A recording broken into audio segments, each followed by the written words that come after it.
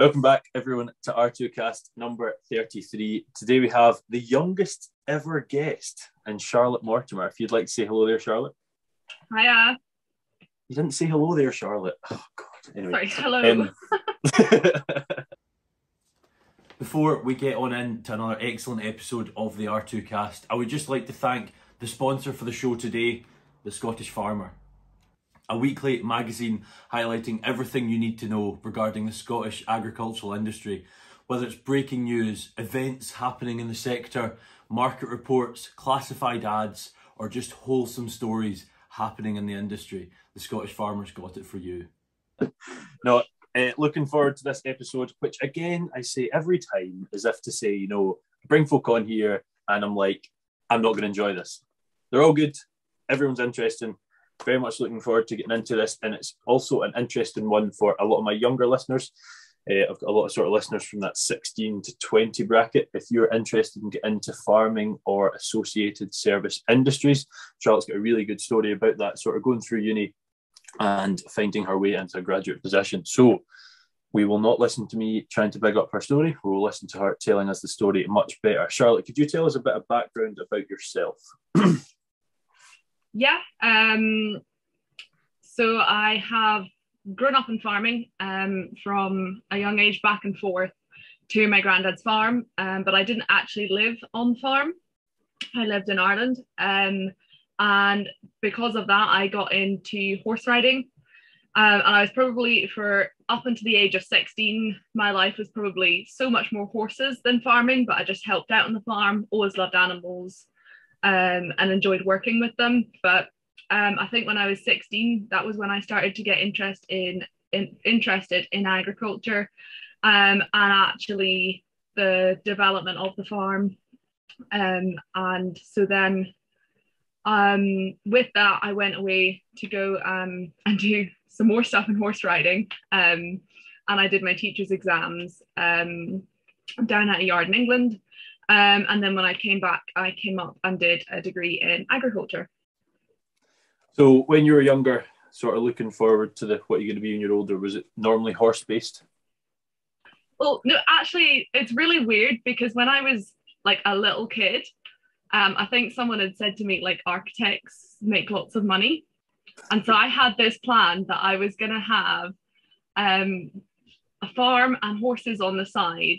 And it was going to be like mixed farming, and they were all going to like integrate with each other. It's going to be like a really like nice scene. I'd gone to like a lot of petting zoos, like farms. Oh yeah. So I kind of had that idea in my head as like a 4-year-old or however old I was. And then on the other side, I was going to be an architect because I loved building things. So it's kind of funny that like now I've ended up in this position that I'm in now, all these years later. As someone that follows you and has known you for a bit, Charlotte, you like to fit a lot in. So being an architect while owning a farm and a petting zoo and everything else is probably something you just had done. You would probably still have time to spare. Yeah, architecture is the first person we've had on the R2Kast talking about architecture, that's for sure. You mentioned horses, into horses. You went on further than just sort of working with horses, as a lot of people do in their younger days. You went on to sort of trying to learn how to train horse riding. Mm-hmm. Could you tell us how that comes about and what that involved? Yeah, well, I mean, I'd always been heavily involved in the competition side. So it was more than just kind of hacking and things like that. So I grew up show jumping. And then I was lucky enough to get a scholarship to go to a school in England. And part of that scholarship was that I did horse riding there. So I got into dressage and eventing. And then from that, I kind of made connections within the horse world over there. And I actually left school at 16.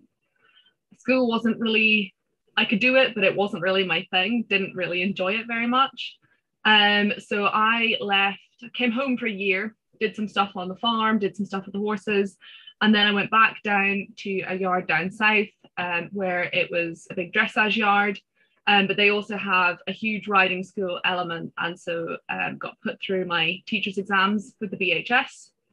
And did that for a couple of years before coming home. But even though I've developed into agriculture a bit more now, I'm still quite heavily involved with the BHS. I'm actually still the safety officer for Ayrshire, which always makes me laugh. Well, it's brilliant, and I've seen you sharing some stuff on LinkedIn and Facebook and stuff about changes on road laws regarding horses, and I think it's so well needed. I mean, you see folk flying past horses like you're just overtaking an Nissan Micra. You know, it's not. It needed to change, and could you tell us a bit about that change?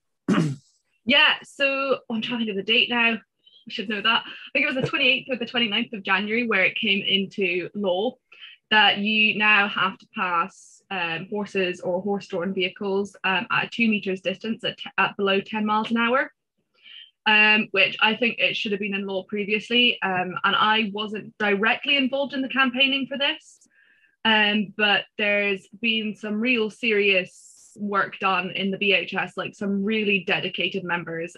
We had a meeting about it where they were just teaching us what had gone on. And like some of these people, completely voluntary, have just put themselves in there to campaign for this change. So it's one of those things that's really nice to see, you know, that it's been achieved and that it's been listened to at a government scale. Yeah, and I think it's quite overdue. I mean, as someone who has horse ridden 3 times and I believe slid off the side 5, I'm maybe not the most qualified to talk on horses, but yeah, it's one thing that's bugged me from quite a young age, that the way folk just fly past horses and expect it to be fine, or maybe they don't expect it to be fine, they just don't consider it. The scholarship, how does that come about? How do you get a scholarship? So quite often a lot of these schools will do a certain amount of scholarships. So for me, I'd grown up doing a lot of horse riding, and I was always quite a kind of creative kid. Mum was now, like, grandparents were getting elderly. She was between Ireland and Scotland a lot more, which made it difficult for me to kind of be at school, if that makes sense. So we started looking at boarding schools, and like single parent family couldn't afford to to pay for one outright. So I went for different scholarships, and the school I went to, I really liked it. It was a small school, small girls' school, which is kind of what I wanted. I didn't want to go to like a big, massive school. And through that, so I got a riding scholarship, and then later I also got a drama scholarship. And that they just generally have like interview and assess your ability, and yeah, take it from there. I do love that crossover. the horse and drama scholarship, I assume very common. The dressage side of things, right? I watch the Olympics, and everything I watch, I think, you know what, with a bit of training I could manage that. The toxic trait in general. Dressage is one that I don't even have that whole, I reckon I could manage that. How do you make a horse do these things? Yeah, I mean, it is a lot of training. You've got to train the horse to understand your commands. You couldn't just sit on a horse that's being, like, even a horse that's been taught to be ridden and tell it to go, like, and do a half pass, which is going sideways. You generally start with like a little bit and then build that up. With people learning it's just learning like where to put your leg, where to put your hand, where to like we have like a thing called a half halt, which is like a little squeeze, and it's just like a little squeeze on the reins, but you're not actually pulling. So it's like all of these little, we call them aids, when you're telling the horse what to do. So it's all of these different things, and generally as you move up the scales in dressage, your movements become a little bit smaller, so it looks like you're not doing anything, but you're trying to be very precise and very accurate with what you're doing. Yeah, I mean, when the only dressage I've watched is at, you know, Olympic level and stuff like that. It looks like the rider's doing nothing. It's amazing. Like, it's one of the coolest things out there, and you can do it to an extent, which is mad. Like, that's so cool. Maybe you could send us in some videos, and we can put it over the podcast, and you can just be doing dressage the whole time. Your horse career, you looked at teaching horse riding for a fair chunk of your teenage years, and then agriculture was a choice of yours. You decided to go and study, obviously at SRUC, because that is the correct choice to make. Could you tell us about choosing that course and what was involved? Yeah, so it was, I loved teaching horse riding, and it's something that I'd still like to continue with, but I wanted to go and get a degree. And my mom actually suggested agriculture to me because of the farm. And you know, agriculture it's so much more than just agriculture. It's a business degree, it's a science degree. It gives you a range of things, but also I just really like enjoy it as a subject. So I actually went and did an SVQ before I'd got in to my degree at Ayr SRUC, but I decided I maybe didn't have enough background knowledge in the kind of basics of farming and kind of mainstream farming. So I went and did the SVQ for a year first, and just kind of got that practical knowledge before going and doing my degree. That's quite good. What was involved in the SVQ?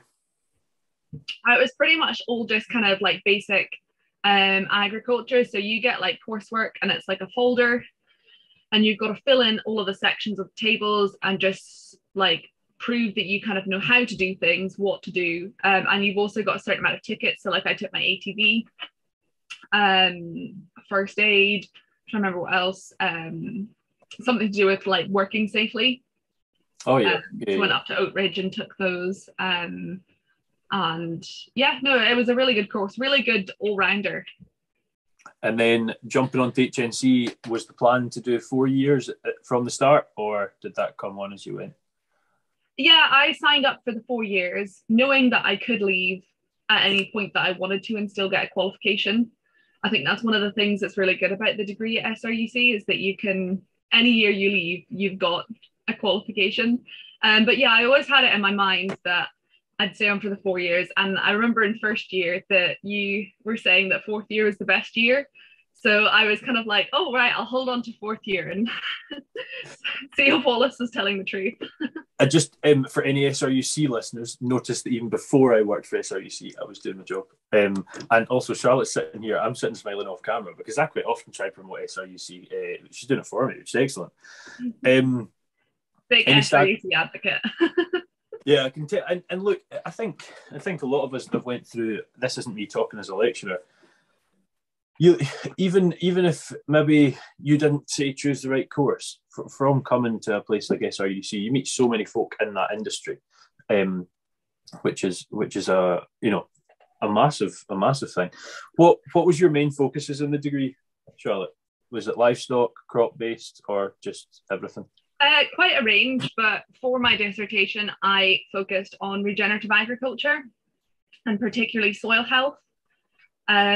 Just because that's something I'm really interested in. I'd like to kind of continue with regenerative agriculture in my own life.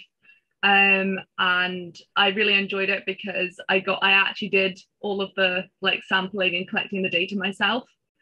So that was really good fun. And what results did you find? So I compared conventionally managed fields and fields under like regenerative management techniques, if that makes sense. So I just chose farms that were trying to go regeneratively, maybe not fully, but as much as they possibly could. And I also tried to pick conventional farms that I thought were doing like really good management practice under a conventional system, because I wanted to give a realistic representation of both, and what's kind of capable within Scotland. So it was on grassland in the southwest of Scotland, and I tested both clay loam and sandy loam fields, and then I looked at the physical, chemical and biological properties. So I think for the physical, I dug a pit in each field. I originally wanted to dig 5 pits in each field, but Jeremy pointed out I'd be digging 40 tons of soil by hand. I was like, revisit that. And then I did a VEST score, bulk density test, moisture content. And then for the chemical, I sent some samples away to the SAC labs, looking at organic matter, total nitrogen, and just a general overall of the nutrient content of the soil.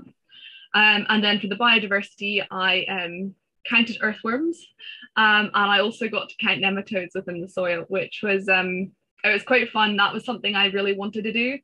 And my supervisor was like, no, it's okay, it's difficult. Like, you don't feel that you need to do everything. And I was like, no, I really want to do this. And I turned up to the lab in Ayr, and I'd sent them my list of equipment, but what they didn't realize is that I needed it for all of my samples at once. So they had the equipment there for one of it, but like I have to let it sit for 72 hours. So what I did instead is I ran quickly to B&Q and Tesco's, and I got some Tupperware dishes and some garden mesh, and used that to extract the nematodes. This was all during, improvisation, I guess. This was all during COVID, wasn't it? Yeah. So it was a nightmare to get into labs. So I was like, just anything that I can do to try and get it, because I was committed to the fact that I was going to look at something down a microscope. So yeah, but it was really worth it, because I did that, and the results were higher for regenerative agriculture in the nutrient content and the biodiversity.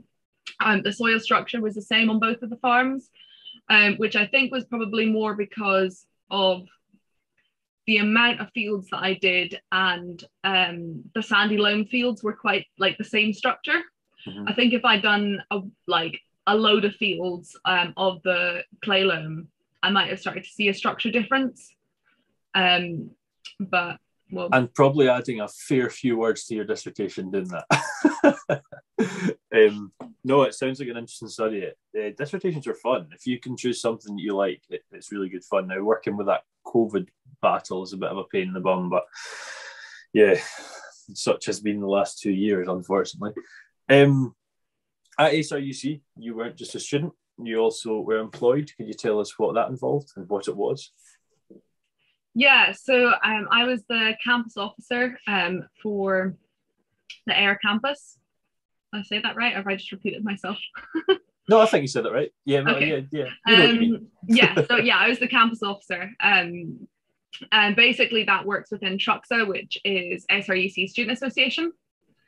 And within that, I kind of do everything from organising campus councils, relaying information from the class reps up to the board members or senior members within SRUC, as well as doing things like organising freshers, any kind of events that I felt like I wanted to do, and then also educational trips, such as that we went to the buffalo farm, we went to a number of different kind of estates, we went to Staggerson, so quite a few different things. So it was good fun.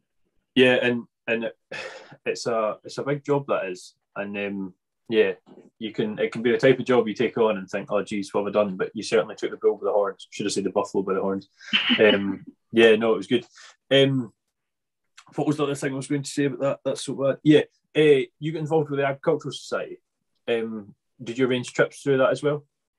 Yeah, so the trips kind of went hand in hand with the Agricultural Society and my job with TRUXA. I actually started with the Agricultural Society in first year, and that's probably what got me in to being a campus officer, and kind of headed me towards that. I remember Gemma cornered me at the end of first year and was like, here, you should apply for this, and like pushed me to it. So no, it was good. But yeah, then I actually went on, I was the chairwoman of the Agriculture Society from second year to fourth year. So that was good fun. I hear really successful people get involved in the Ag Society. Blowing your own trumpet. Not at all. Yeah, well, maybe a wee bit. I hope you've kicked your feet up and got comfy and enjoying another fantastic episode of the R2Kast with another really interesting guest. I would just like to quickly take another second to plug the sponsors of the show today, the Scottish Farmer, and I would strongly advise you to go out and pick one up this week and see even more of the fantastic people that are in our industry. Yeah, so at uni for 4 years, what I should mention, actually, I mentioned the Buffalo Farm there. If you want to hear about the Buffalo Farm, jump back to R2Kast number 31 from 2 weeks ago. And we've got Stephen Mitchell, the owner and the person that created it all, on there. Hopeless plug alert. But yeah, most people do their degree and then they start looking for a graduate job. What I did was I graduated in September. I then worked as a chef for 2 months. I applied for about 4 million jobs, one of which was being Santa. Don't know what the qualification was there, but I had a master's degree and didn't get in. And then eventually found a graduate position. You had a slightly different route in that you had it pretty much before you'd left. So how did you get that? So I mean, I was lucky enough to get a placement during the 3rd year of my degree. And I went, we had enterprise appraisal and development module, which was quite new. And it was kind of, because it was a new module, it was kind of quite short notice that we were trying to get placements. So I was literally walking in places and being like, I thought, like, can you take me? Can I come and have a placement here? So it's pretty much that. And Savills were like, yeah, we can take you on. The Savills Air office is quite small. So I kind of got to know the team there quite well. And then I also went down to Dumfries for like, it was like a month, but it was only like a few kind of days a week within that, where I got to see how like the estate management team works there, forestry, a bit of valuation, food and farming kind of things that were going on there. But the majority of my placement was with the air team, which work in strategic projects. So that was quite cool for me. It was an insight into a sector that I didn't really know very well. And I really enjoyed it. And then going on from that, I stayed in touch with them, and I got an email from Guy saying, look, we've had this big project, we need people to help out, can you start in April? And I was like, well, I'm submitting my dissertation in April, but I can start as soon as I've submitted that. So I started the week after I submitted my dissertation with them on a casual contract. And then kind of after I'd finished uni, I went on to the graduate contract. Yeah, they always say it's good to get a bit of a rest after your dissertation. You listened. So you'll have been there almost a year now. This will be coming at the end of March. Yeah. Has it went quick? Yeah, it has gone quite quick. Yeah. So you mentioned strategic projects.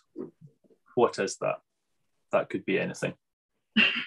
So strategic projects, we work within the rep division of Savills. So that is one of 16 divisions within Savills. So rep stands for Rural Energy and Projects.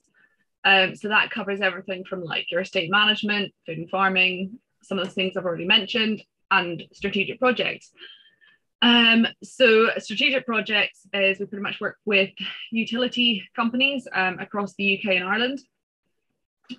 We do everything from land referencing to like liaising with landowners and tenants on behalf of the utility companies, as well as issuing Wayleave agreements or servitudes or easements if you're in England. And these are all just agreements between the landowner and the utility company. And then as well as we do things like compensation claims after works have been in. So we do quite a wide variety of things within that.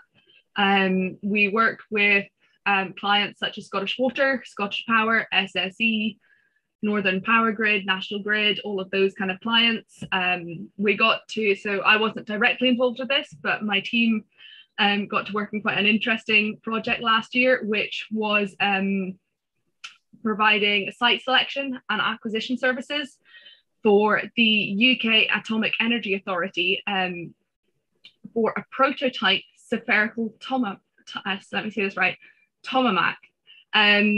which is, if you're not aware, it's essentially a small sun inside a building, which is how my boss put it. But it is creating power from fusion, so that's quite exciting. I like the way you say if you're not aware, as if I'm going to be aware. Tom and Mac sounds like... Well, you might, but you're one of those people that could already know. You might know more than me. Yeah, well, in fairness, yeah, but most of the things I know is very useless. Yeah, like, for example, birds try not to fly over water. So when they migrate from Egypt, they'll try and go into Saudi Arabia and come over sort of Turkey. And then if they're coming to England, they jump over the channel. Why did I say that? Anyway, yes, the random fact that we were talking about. Yeah, so Savills covers just about anything rural, it would seem. Well, not anything just rural. It's anything within property. Yeah, well, more than rural. Yeah, true. But by the sounds of it, there's so much. Is there a typical day in the life of Charlotte Mortimer, or is that something that doesn't exist? I mean, there's some tasks that are the same, but no, it's quite varied. I think that's one of the good things about the role, is that there's always different stuff and always different projects. The one thing I like about strategic projects is that we kind of move through projects quite quickly. So we'll be working on something and then you'll be working on something new. And for me, that's nice because then you're never kind of sat doing one thing. There's always something exciting kind of coming around the corner. And is it for the most part from home at the minute? Yeah, so most of our team can work from home. And because of the way it is, it's either site visits or desk-based work. And I think that was quite useful with COVID for our team, that we actually already did have the capabilities to work from home. But it's nice to be getting back into offices and seeing people. And we've got a meetup coming up with kind of a load of the rural graduates and things like that. So it'd be nice to kind of see people and, in person. It's been way too long, isn't it? Definitely. The word Zoom, if I wasn't doing this podcast, I wouldn't touch it anymore. Like, I'm sick of family quizzes, and they sounded so fun for once. And after that, so is there meetups like that quite often with graduates? Yeah, no, there's quite a few meetups. I think with COVID, it's been a little bit, things have been held back. So a few of the things that are coming up now are stuff that we would have done earlier in the graduate scheme. But yeah, we try and have as many kind of in-person events, not just within the graduate scheme, but within the whole of Savills, going out for different days out and exciting things. So, no, I mean, on it, like, I had a graduate scheme. I won't say who it was with, but it was a green car rental company that rhymes with Enterprise, and it just didn't get those opportunities. I mean, it's brilliant that you've told me a few things, and we had, for those listening, we had Charlotte and Aileen, who also works for Savills and was lucky enough to be in my year at uni, that came in and sort of talked to students last week, just talking about the whole, graduate scheme, apprentice schemes and that. And they sound good. They really do sound brilliant. I've just mentioned one thing there, actually, Charlotte. You're doing the graduate scheme, but Savills also offer an apprentice scheme. Could you tell us a bit about that? Yeah, so the apprentice scheme is it's aimed at people that are just kind of like finishing school and want to go straight into work. You can then take an apprentice degree with through Savills. I think in Scotland we do it through Edinburgh Napier.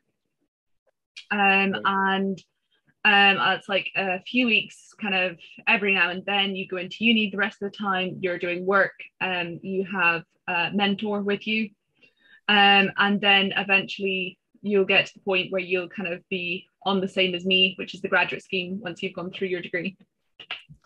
And is Savills just UK based? No, it's based all over, so I think it's quite a big global company. So I mean, it'll be in the Americas, Asian Pacific, Middle East. I'm trying to remember all of those places, but you're not going to remember them all. I'm sure there's everywhere. No. I need a list. Written all down, all however many. Yeah. No, I didn't. It started in the UK though, didn't it? It's obviously grown. Yeah, so it was started by Alfred Saville in 1855. Look at that. I don't know why, I just always remember that. And then we kind of progressed to the point where we were listed on the stock exchange. And then we merged with different companies. So that's how we got into like Asia Pacific.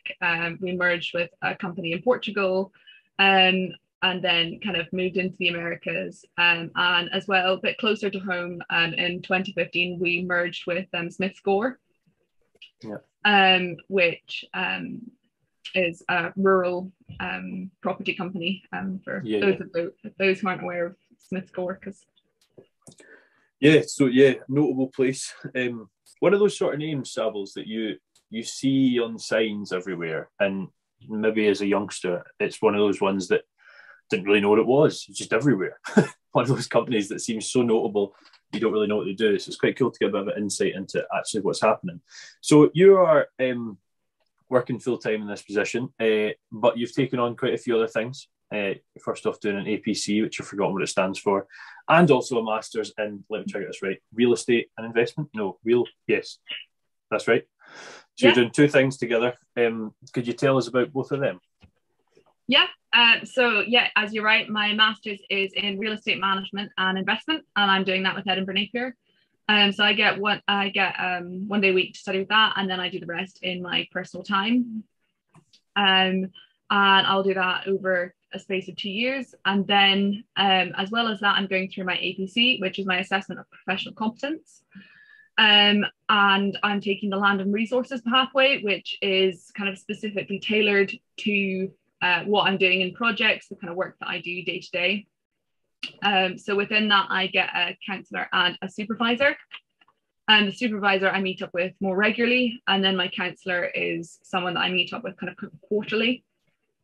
And then you again do this over the space of 2 years. You can do it within 12 months, but you have to have a RICS accredited degree, which is why I'm doing a master's, because my agriculture degree wasn't RICS accredited. Mm-hmm.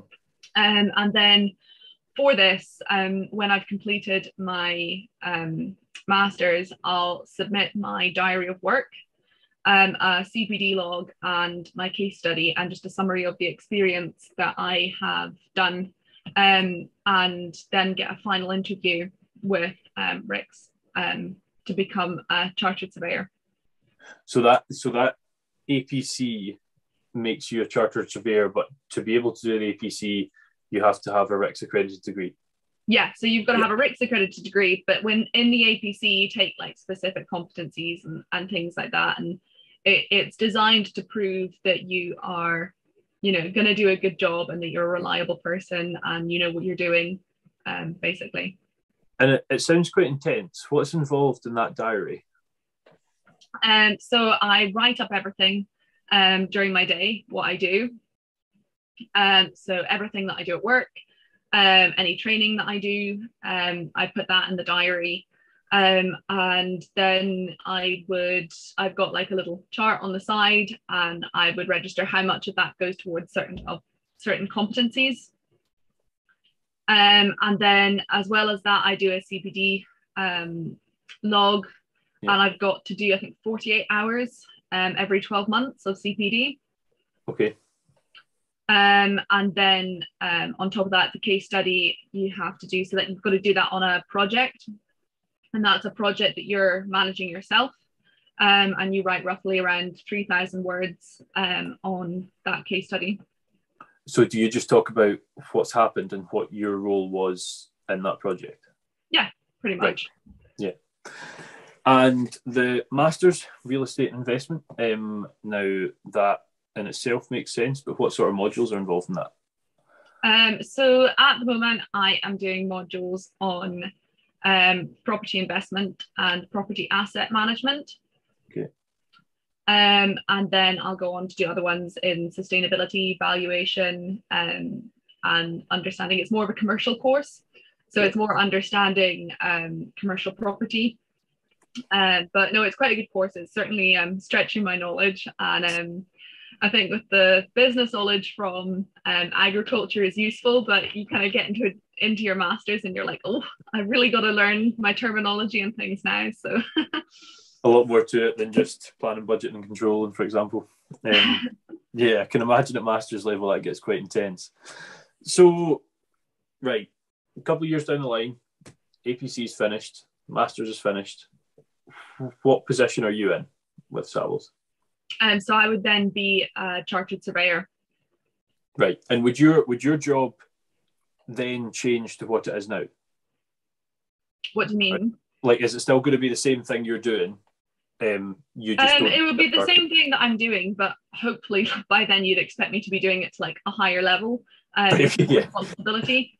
But it should still be in the same area. I do work as well with, or I should say, I'm going to do work with the food and farming and the valuation teams, because I chose to do agriculture and valuation as some of my competencies. So just to make sure that I've got the experience in that, and with my previous background in agriculture, that kind of supports it. So I'd like to see that I'm, still doing a good bit of work within the strategic projects team, and, maybe developing my other areas such as like regenerative agriculture and my interests in that. Yeah, absolutely. And that valuation, that's mainly land-based valuation, I assume. That's not going into like machinery valuation and that. No, like land-based and property. Yeah, thought so. I mean, it makes sense. You've said it like 40 times. Anyway, I'm just interested.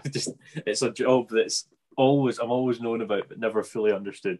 And do I understand it fully now? Probably not, but it sounds like an interesting one. Listen, it's been really cool to sit down and sort of go through the story from start to finish. And now I always quite like to have someone on, especially someone young, that's sort of, I say young as if you're like 40 years younger than me, like a year's difference or something like that. But to see that process, well, yeah, but I was trying to be polite. To see that transition from starting uni. Now, you didn't start at sort of 17. You started at 21, 20? Yeah, 20. Yeah, so it's good to see that you started a degree at 20, you're now 24, and you're in a position, a very good position, I would say, in the agricultural industry. So the reason I'm saying this is this podcast was, well, I originally started doing people in farming posts, talking to people, this is what jobs are out there. And I might as well give you a mention, Charlotte. You shouted to me that it would make, well, you didn't shout to me, I wouldn't have heard you, you were in a different town. You messaged me saying that, you quite like the posts, but it would be quite cool to hear them. And I think my response to you is, yep, good idea. And just pretended like I didn't care about it because I was never going to do that.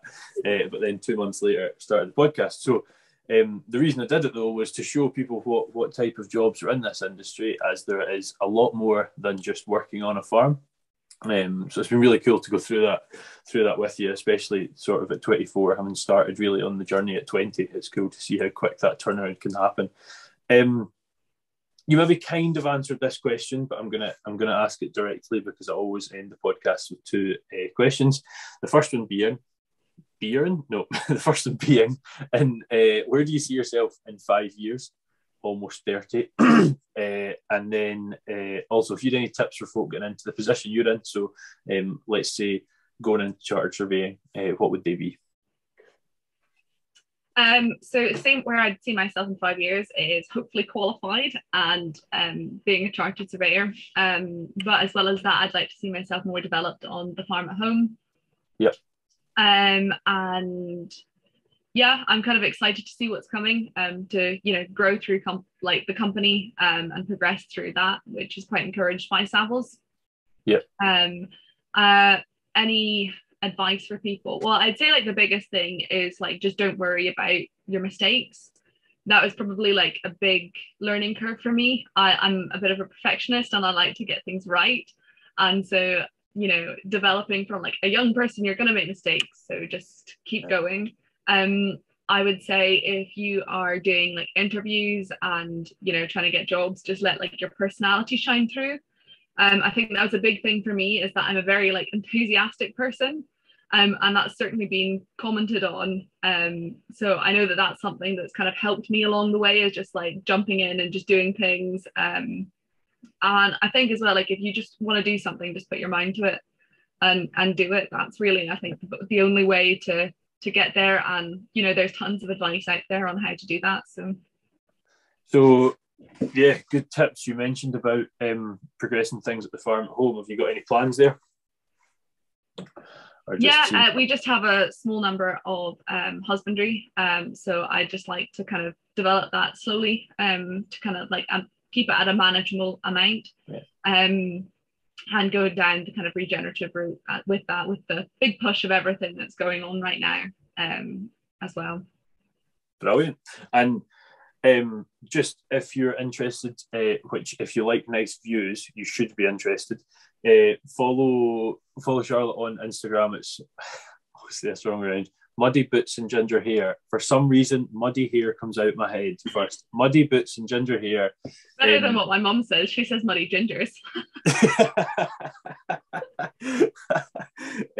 Yeah, if you follow there, you'll see some good farming posts and also very pretty Argyll views. It's lovely. So yeah, really enjoyed having you on, Charlotte. It's been a pleasure. Good to chat as always. And for those of you listening, I hope you've enjoyed. If you've any questions for myself or Charlotte, you know where I am and I can pass them on to her. For what's next? If you are a constant listener, continue to do so. If you are not, then you should be, and make sure to change. Next week we have went weekly now. It's all a bit intense. Now sponsored by the Scottish Farmer, which you will see in 2 seconds. Me sitting with a cute little sheep cushion telling you about.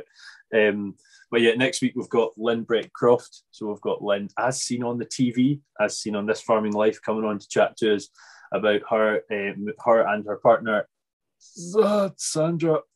Forgot her name there.